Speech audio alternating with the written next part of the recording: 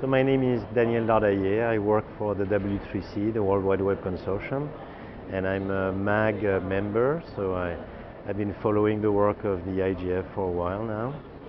And so I'm interested in several things with the IGF. So I represent a standard organization, W3C, doing standard for the web. So I'm interested in getting in touch with policymakers, people that are sort of adopting our standard and other standards so that we explain how to use ours. So that's one thing. And some of the issues that people are dealing with here, like security, privacy, accessibility, are issues that W3C has been working on. So there's also a role of outreach to explain to people the kind of technology that exists already to solve some of the societal problems we have.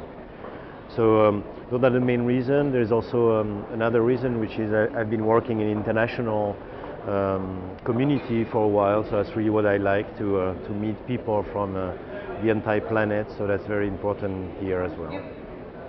You mentioned the societal problems. Can you illustrate a little bit more? Well, so W3C has been specialized, for instance, in accessibility for people with disability.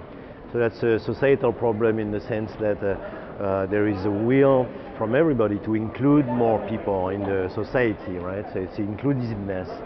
And there are some technical issues today with accessing the web. So for us, it's a way to solve a societal problem. We bring a technology and we explain how to solve this problem, how to make people more inclusive in their web, site and application. That's one example where it's not just technology for technology. It's not just a piece of the internet sort of technology stack that we need to improve so it goes faster or something. It's really a problem that has to deal with, citizen right. People that vote, they want to be able to pay their tax, but if the website to pay their tax is not accessible, then they cannot pay their tax.